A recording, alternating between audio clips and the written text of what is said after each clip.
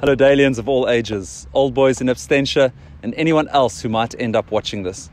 This weekend at Dale College, we should be celebrating reunion. 159 years of this great institution. I hope wherever you are, you will celebrate with me as best you can. After 6 weeks of lockdown, if you still have something to toast your alma mater with, please do so. The COVID-19 pandemic and the lockdowns we are experiencing around the world are beyond our control. We cannot meet in person, but the Dale College fire must never be extinguished. The heron must remain strong. Old boys, you will have to forgive us if we break protocol in this virtual assembly. While the key focus of our traditional celebration is remembering the lives of old Dalians who have fallen in conflict, we have expanded this to include our wider community who played a role in bringing peace locally in South Africa and abroad. In the message I have prepared today, which I hope will inspire you, I draw on the devastating effects of war.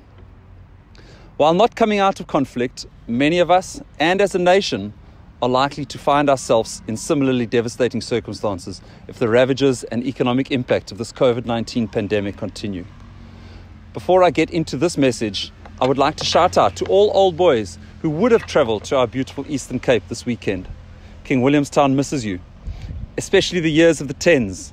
I trust you will join us for a bumper reunion next year, or in August if we manage to hold a reunion then. I must mention the excitement I have to connect with and hear the stories from the 1960 year group. I know there's a considerable group of old Dalians from that era rallying together, and I do hope to see you all when we can eventually celebrate together. A special shout out to the 10-year group from 2010. I've been in touch with 2010 head prefect Midden John. He sends his regards to all Dalians from the front lines of our fight against COVID-19. I think it is worth mentioning this. Midden typifies the Dalian contribution to the world in this time. A brilliant academic and leader during his time here at school, he went on to study medicine and is currently specializing in infectious diseases. Ironically, his absence is very fitting as he offers his skills and expertise on behalf of us. Fly the heron high, Midden. He sent something short to encourage us as well in this time. Please look out for that on social media too. The situation in which we find ourselves needs creative thinking. We need to imagine a new society, but I believe there is always space to draw on inspiring stories from history. I want to draw your attention to the encouragement contained in one such story today. It plays out in London, in many ways the epicenter of economic ruin outside of the main Second World War zone of Central Europe.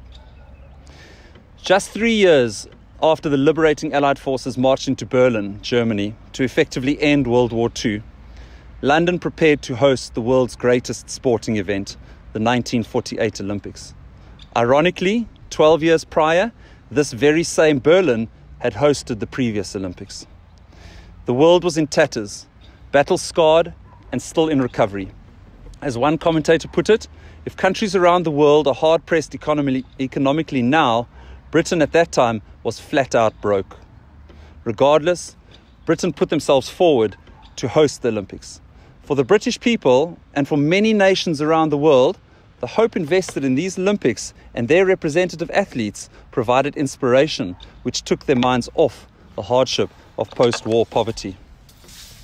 Run on a shoestring budget, dare I say much how we are making do at Dale College at the current era, the games came to be known as the austerity games. I'm not an economics teacher, and you will have to forgive me that I had to Google what this meant. I hope I'm correct to very simplistically summarize it as saying the games were run on the cheap. The government looked to reduce expenditure as they restored depleted coffers. This is and was notably different to the normal understanding of how Olympics are hosted. There was no Olympic village to house the athletes. Male competitors stayed in military camps nearby. Female competitors were housed in various London colleges. Local athletes stayed at home. And many athletes commuted to the games and their events via public transport. In post-war economy, food and clothing rationing was still in force as well. Competitors were encouraged to buy or make their own uniforms. Bedding was provided in their accommodation, but they were asked to bring their own towels. While all citizens were under food rationing, 2,600 calories per day, athletes were granted increased food rations, approximately 5,500 calories a day. In a move which typified the spirit of the Olympics, many countries pitched in to help provide by bringing their own food or contributing what they could. And lastly, no new venues were erected. A cinder track was made by lying and rolling cinder ash from a nearby industrial site inside what is now known as Wembley Stadium, creating a temporary athletics track. A swimming pool, longer than the normal 50-meter Olympic-sized swimming pool, was simply shortened by putting a platform across it. All other events were hosted by local clubs and venues offering of their facilities. Interestingly, and also different to the wonders of modern technology and the fact that we can do this virtual assembly, the event was broadcast for the first time on British television. However, only those fortunate enough to afford a television and live within a 25-mile radius of the only transmission station could actually enjoy the spectacle broadcast by the BBC. Nonetheless, this new medium helped to promote the Games in a way never seen before by the British public. It is not surprising that the spirit of the event is said to have captured the nation. A famous quote at the opening ceremony reads as follows: "Your Majesty, the hour has struck. A visionary dream has today become a glorious reality. At the end of the worldwide struggle in 1945, many institutions and associations were found to have withered, and only the strongest have survived. How, many wondered, had the great Olympic movement prospered?" We know that the Olympics prospered. Does anything compare with the Olympic spirit? At Dale College, we know all about the beauty of sport, and it runs deep through the blood of every single Dalian. The desire to play, to be the hero, to be remembered in folklore is the stuff of childhood dreams. Often more tangible, however, and more important, is the camaraderie and passion to play the game to the best of our abilities. Indeed, this is the core of what it is to be a Dalian. And it is with this in mind that my heart really bleeds for our matric class of 2020.